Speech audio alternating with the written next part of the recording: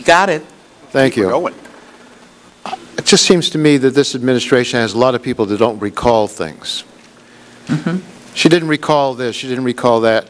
We heard that from Loretta Doan. We had 5 witnesses that heard her say at the end of their political presentation, what can we do to help our Republican candidates? We heard it from the Attorney General.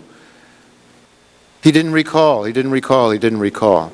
I guess that's the all-purpose thing to say when you're under oath.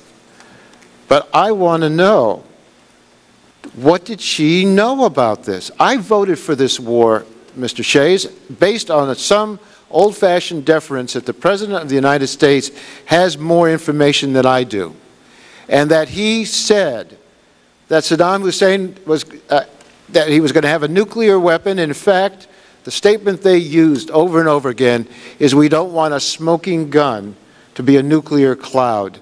They scared all the American people and many of us into thinking that they knew what they were talking about. And yet the CIA knew this was all nonsense.